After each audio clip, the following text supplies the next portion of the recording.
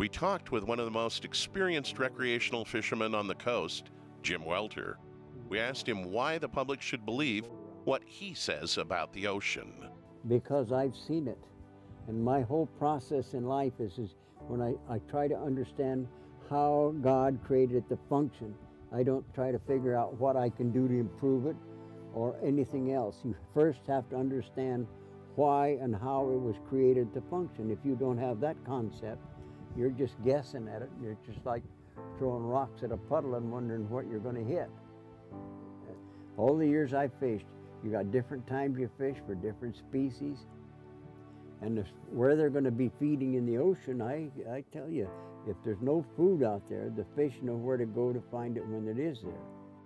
But we do know when we look out here and we see the kelp is breaking loose in the late part of the summer and it's breaking off and floating, it disappears.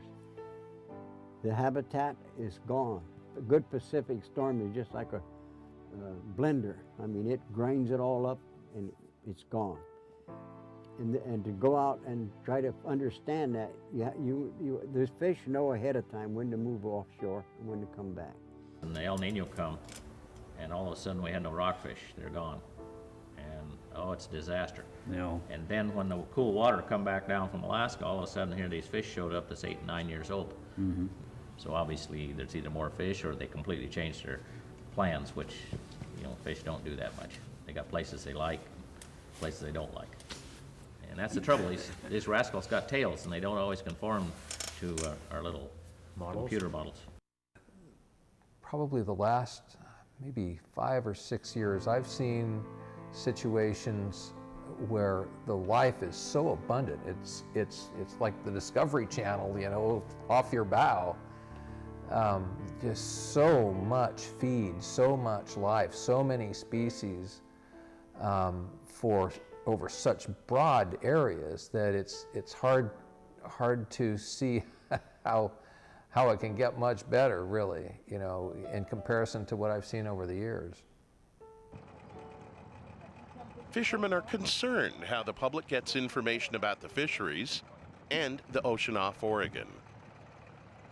They've been told in school that the whole ocean is in crisis, and you just wonder how old their information is in the schools.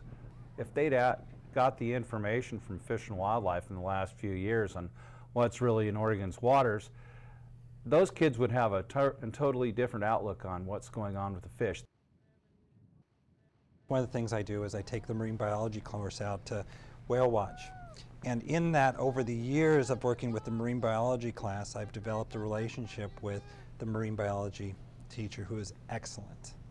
Our conversation last year was, I would tell her that the ocean is alive. I said, I just don't understand it, Beth. The ocean is alive, and everybody, you hear about the dead zones. You hear about the ocean is in crisis, you know.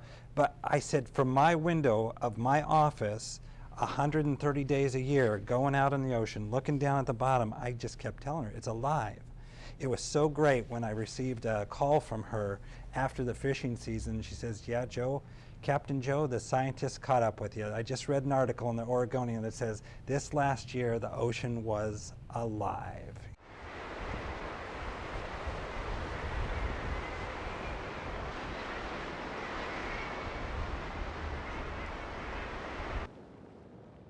When we first started fishing, I first started fishing maybe 30 years ago, we were basically harvesters, and overfishing wasn't a concern. We hadn't really seen it in this area. Sustainability was not really a word that many of us had even heard of.